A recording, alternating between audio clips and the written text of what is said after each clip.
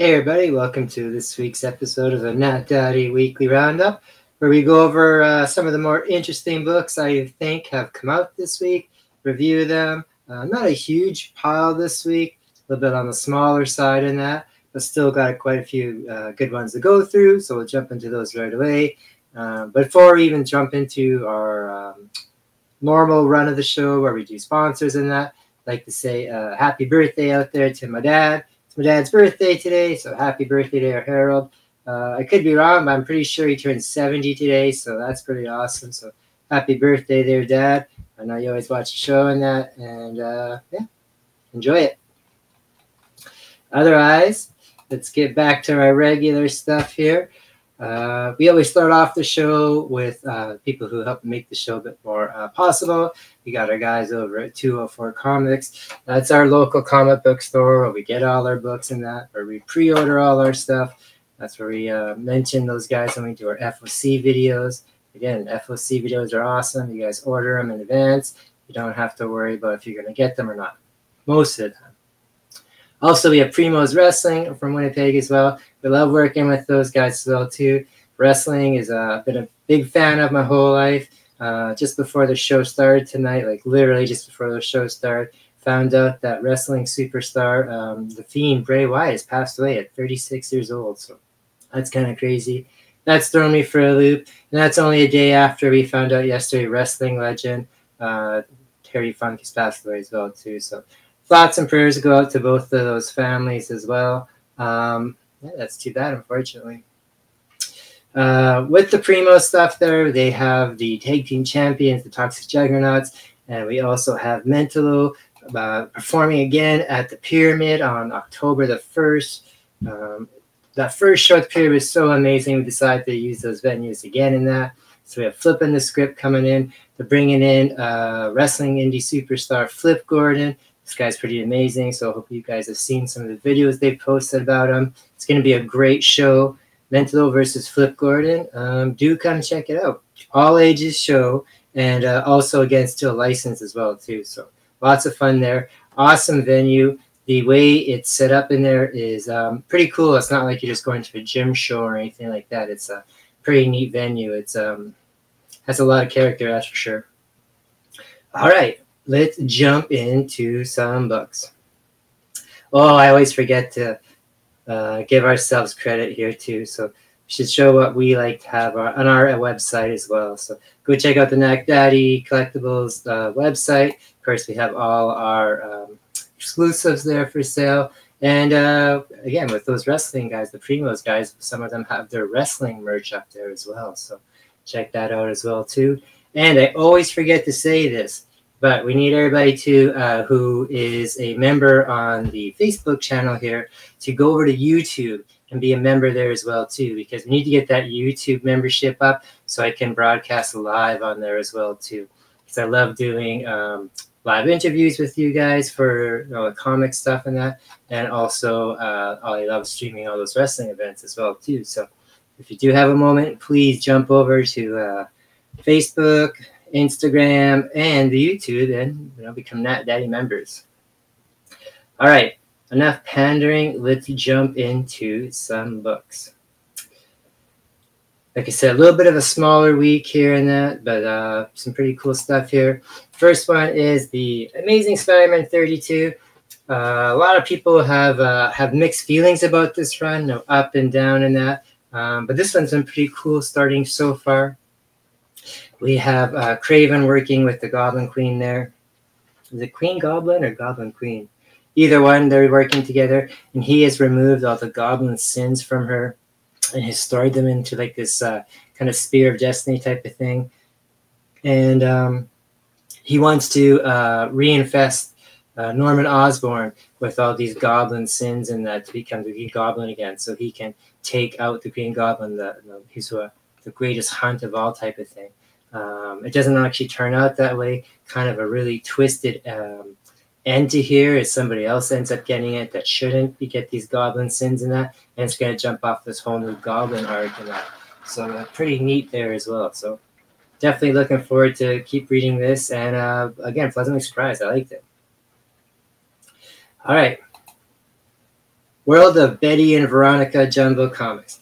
Again, this is one of those mini double digests there, about this big type of thing. The reason I keep putting these up here is because every new digest that they come out every month, they keep throwing in a couple new brand stories of the Archie superheroes in there. This month they have one with Captain Valor, and Little Veronica and Little Betty, and then they have one with Betty is very curious about the secret identity of Ghost Fox and that. So her, I guess, and Veronica are going to try to dive more into his secret identity. So definitely, like I said, I think they're building up these Archie superhero things and eventually going to blend them all together in that. So if you're not jumping on these, go for it, because I think they could definitely be worth more later on. And if not, they're just fun reads for all people. From Marvel, we have the Immortal Thor, #1 here, at the beginning of a new series here by about Thor. This one here, written by Al Ewing, so it's going to have all these big cosmic events and that going on here, proportions. Good start here so far. They've kind of brought Thor back to his original look here, so very, very classic looking. They're very, very extremely powerful as well too. Kind of fun start off here as well. They do introduce a brand new villain here, who seems to become like almost like a negative ultra super version of Thor's powers and that. But kind of like a giant frost giant looking thing as well too. So great artwork in here as well. So if you're a Thor fan, you're probably gonna like this.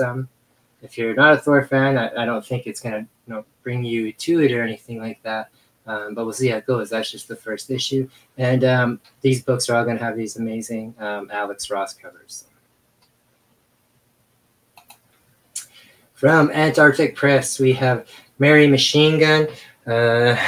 Neat little book here. Mary is a nun, one of the Knights of Templar, and she, the church sends her out on missions to deal with the supernatural things like werewolves and vampires and things of that nature, the undead. And she's been banished and sent to this little town. And the church and the people there are all very corrupt, and she's dealing with it seems to be like a vampire, or sorry, not a vampire, a werewolf outbreak. And she's like this super sexy but deadly assassin nun. I think that pretty much covers it. Not for kids. From CEX, we have Mother Russia. This is issue #1, and they're making a big deal about it, like it's the first appearance or something like that.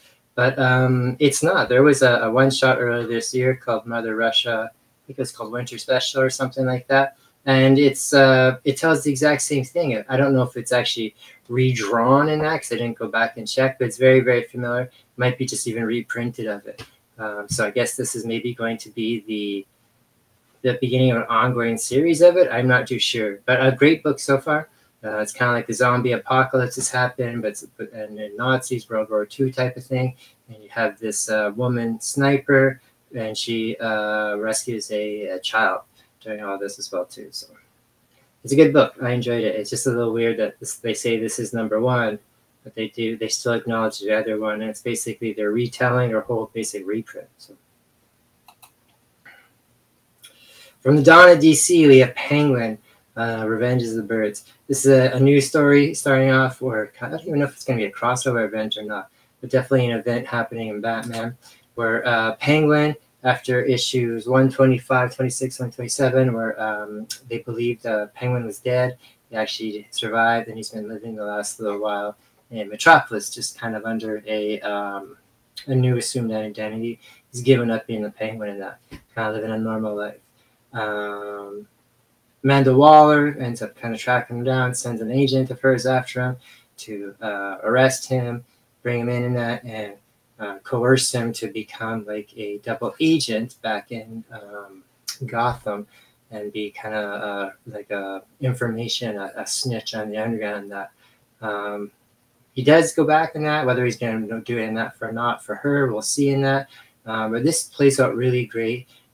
It just kind of shows that even though he's just a regular person little fat dude with umbrellas and that, but how vicious and how terrible and evil he can be, and how people are still afraid of him, even though he just walks around like a very unassuming old fat man type of thing. So great start so far. I believe this is written by Tom King.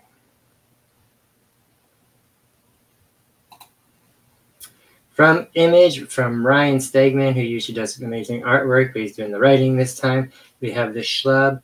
I know we mentioned this a little bit earlier on the preview video yesterday, and we had somebody comment they're interested about this. It's a good book. Like I said, we did review the Ashcan a few weeks ago, so I did a little preview on it, and it still lives up pretty good. Really like the art in here. It's like you see on the cover here. Very, very colorful. Comic book-like, but still very realistic at the same time. And it's about this schlub dude, which you see on the bottom there. He's this loser dentist guy who has a really crappy life. It's not that he's ever done anything wrong. He's just never done anything right. And his life is basically falling apart. And he lives in a world where there's a lot of superhero activity going on. And a big superhero fight is going on in the city. And it happens to roll over and spill into his office and that. And during the fight, him and the hero end up getting a body swap. And so we got some big comedy stuff going like that. So they have to deal with that, and kind of a Freaky Friday thing going on with this schlubby loser type guy and the world's most powerful hero. So we'll see where it goes from there. Pretty funny so far, and like I said, really good artwork. Lots of great color. That's one thing I noticed this week with the books that I did read, was a lot of great artwork. All right, what else we got here?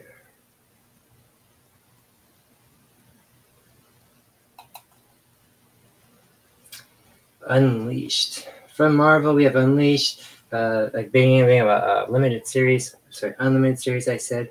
And again, great artwork in here as well, too. I was quite surprised, actually, how great the artwork is. And we have a super pet story, but then with the Marvel superhero pets.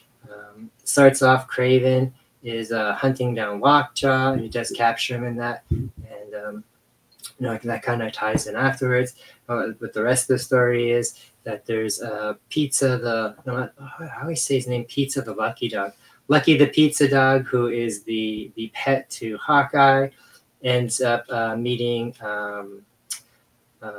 D-Dog, who's a new character. It's this female German Shepherd who finds a mask and is kind of modeled herself after D-Man, Demolition Man. And they get Red Wing in there. At the end of the story, we end up getting Throg thrown in there, but it hasn't happened yet. We got Chewie, which is like the alien cat, the Flark thing or whatever it is from Captain Marvel. All working together to solve this kind of mystery about this person being kidnapped, being missing, and ends up being an agent for AIM and that. So great, actually really good story. Great book so far.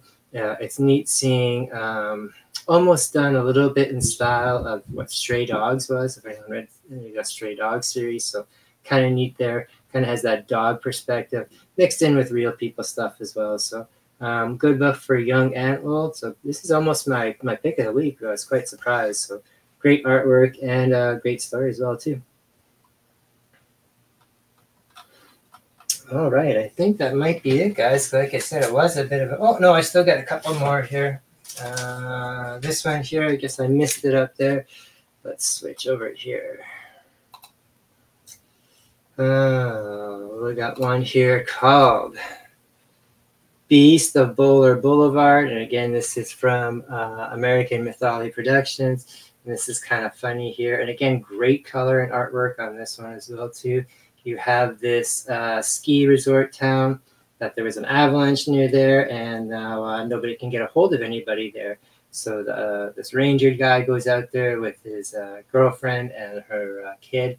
It's all dysfunctional family-wise in there and that.